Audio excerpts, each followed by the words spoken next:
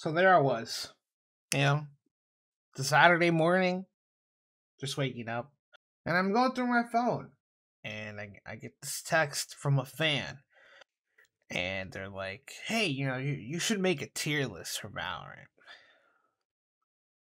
Genius idea, I don't know why I have never thought about it. It's not like, just silver player, now gold, actually gold 2, if to be specific. Um,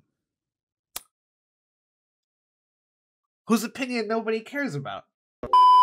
As the content creator that I am, of course, when a fan tells me they would like to see something from me, of course I'm gonna do it, Here's the tier list maker, and I'm going to meme with this tier list, alright? There's a bunch of tier lists of people out there. There's a bunch of videos of people doing tier lists of Valorant games out there, so I'm not actually going to take this seriously. This is for, fun, whatever that is. So we're going to start from the left to the right. This will be a quick little 5-minute bang. Get it out Saturday. You already know. Make sure you like, comment, subscribe. The typical YouTuber thing. Breach. Everybody hates Breach mains. Nobody likes a Breach main. If you play Breach, you're probably messing around. That's when I play him. You do not care about the game. You're a Breach main.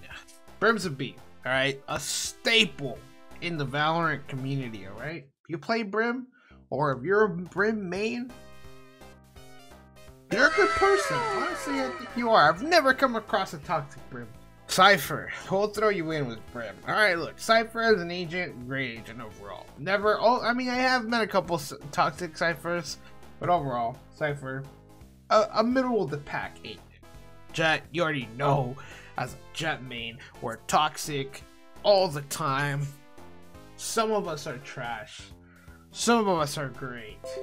Some of us are crack. Shout out Korean Jet. Everybody memes, but Omen's up here. You already know. I won't give him an S rank. Personally, I don't really play Omen that much these days, but he's pretty good. I mean, I would put him over Brim in a lot of maps, but Brim is like a staple, like I mentioned. And, you have to unlock Omen. You don't have to unlock Brim. A staple.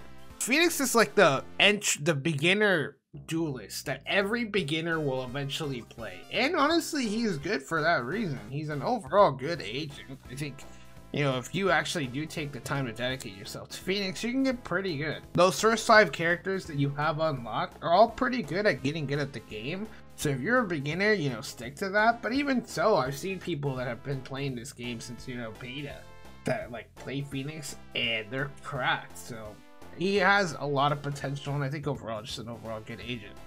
Raze is another duelist that I have made, and Raze mates are beyond cracked.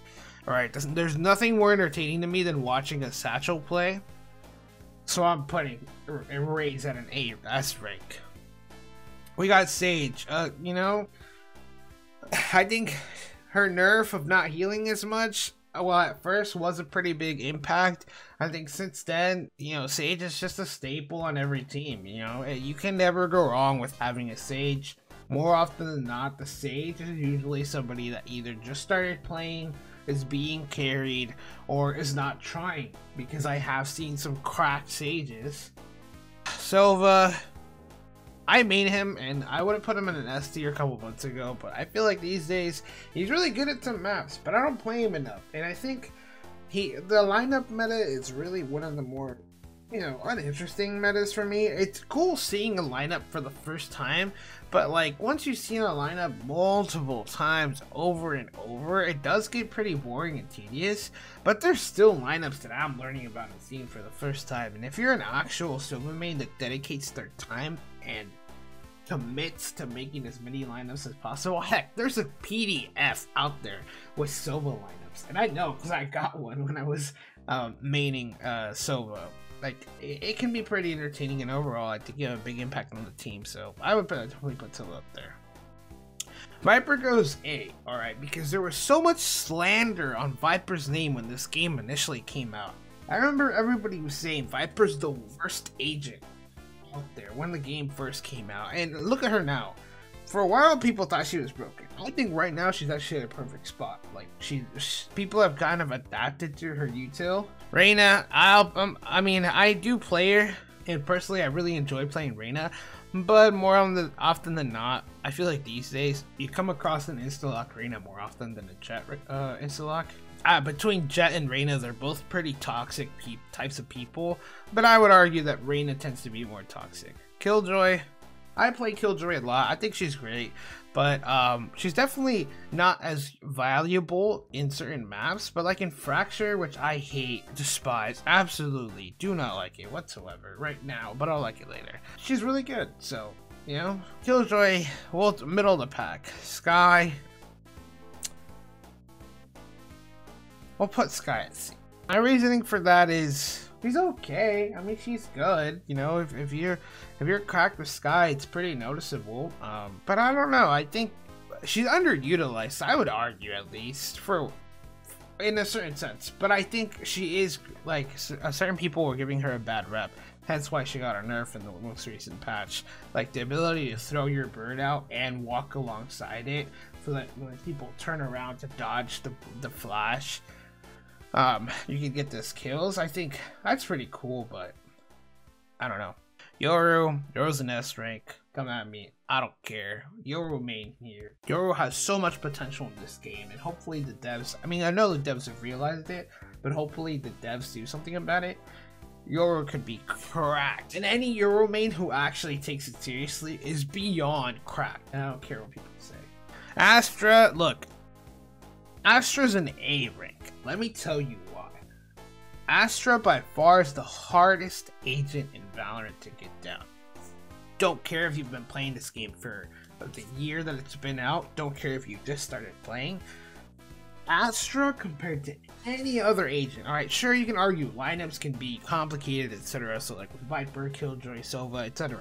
But with Astra, you actively have to be thinking about her util as you're playing this game. And thinking and playing is much harder to do when you're like consistently being pressured by your teammates. Hey, we need to smoke here. Hey, you know, should I suck here? Should I plus here? Etc. It's also because every star has 3 options for you. So you always have to keep that in mind. And overall, I think Astra has the greatest skill cap in Valorant.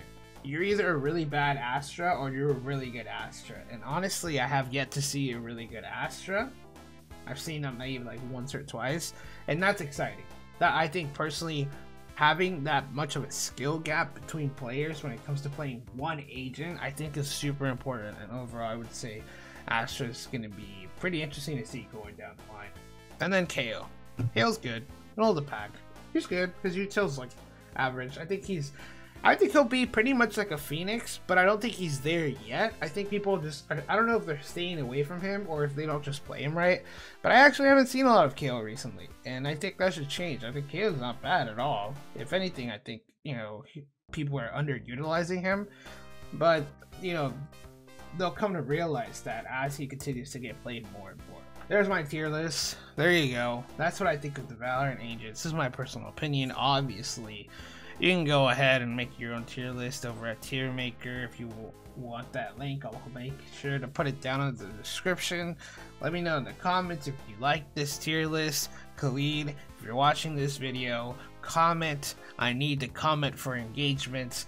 Don't be like that. Thank you for watching, and this is the next signing off. See you.